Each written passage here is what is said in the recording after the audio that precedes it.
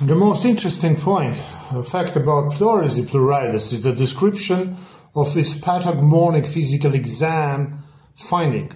The pleural friction rub is one of the most uniquely described sounds in all of medicine.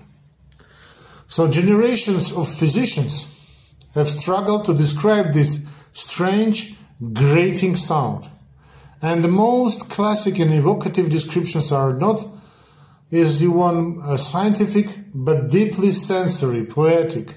They include the sound of walking on fresh snow, and exactly like this. The creaking of a new leather. Two pieces of sandpaper being rubbed together. The sound is so distinct because it's one of the few cardiac or pulmonary sound that is biphasic. It's hard during both inspiration and expiration. Okay? As the two inflamed, roughened layers of the pleura grate against each other with each phase of the breath.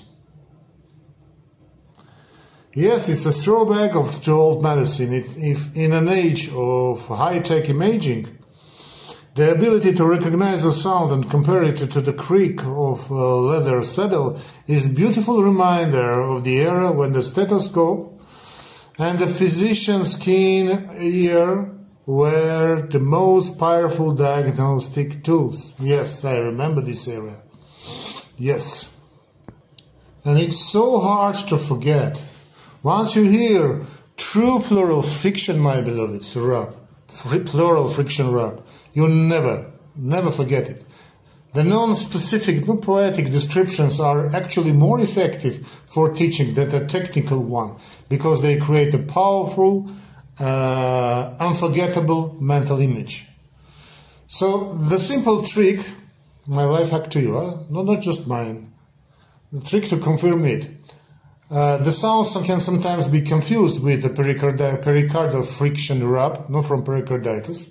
This simple life-saving trick to tell them apart is to have the patient hold their breath. So the pleural rub will disappear because the pleural layers stop moving, while the pericardial rub will persist because the heart keeps beating. Stay blessed.